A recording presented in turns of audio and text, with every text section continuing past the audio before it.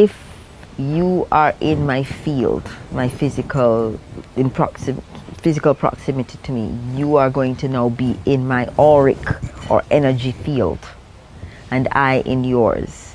There is going to be a mixing of our energy fields. Our energy fields don't only consist of vibrations, but they also consist of intelligence. They consist of trauma.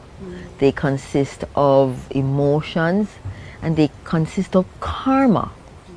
So when we mix with someone, we literally are taking on their energetic field. We're taking on their karmic. And when I say karmic, I'm talking about ancestral. I'm talking about lineage, thousands of years of energy.